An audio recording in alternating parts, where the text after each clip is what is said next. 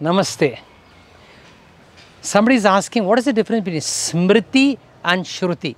Smriti means memory. Shruti means Veda.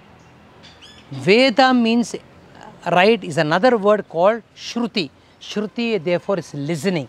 Listening is also Veda. Alright. So shruti means listening, and if you listen with lot of devotion and egolessness, you will understand the Veda. That is called shruti. In daily living also, if your husband is telling you something, wife is telling you something, listen without ego. When you listen without ego, it is shruti. But technically, shruti is Veda, Veda is listened. Now, what is smriti? Smriti is memory. Now, we have memory roles. Most of our memories are an extension of the past. You see, we have unhappy memories dominate our life. If unhappy memories dominate your life, then you will not see the present, because the memory role of unhappy memories will crush the present.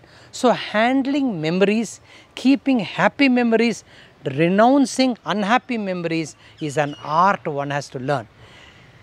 In my 5 days boot camp called Blissful Living Through the Bhagavad Gita, how to manage your memories in such a way where you optimize the present one, how to listen in such a way where the ultimate listening called the Veda, which is Shruti, you will grasp as cognition is going to be very systematically taught to you.